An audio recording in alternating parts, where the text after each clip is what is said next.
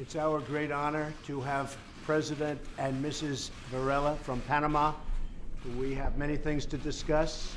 We're going to spend quite a bit of time today. The Panama Canal is doing quite well. I think we did a good job building it, right? Yeah. We did a very good job. But things are going well in Panama. The relationship has been very strong. We are developing new things to do and only getting stronger.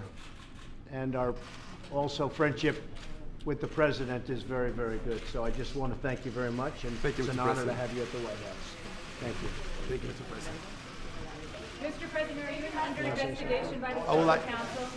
I would like to thank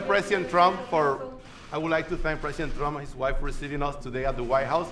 It's an honor for me to be here. There's a long friendship between Panama and the United States, and we face the same challenges in the region. So the idea of this visit is to work closely together to face the same challenges that we have in the region of Central America and Latin America and in our continent. So I'm really happy to be here today and for 4 days in Washington. I'm looking forward to this meeting and the meeting with the other directors of the agencies to establish, to work together very closely with the Mr. President Trump administration for the future of the region. Thank you. Thank you. Again, thank you. Thank you so much. Thank you very much, everybody. Thank you.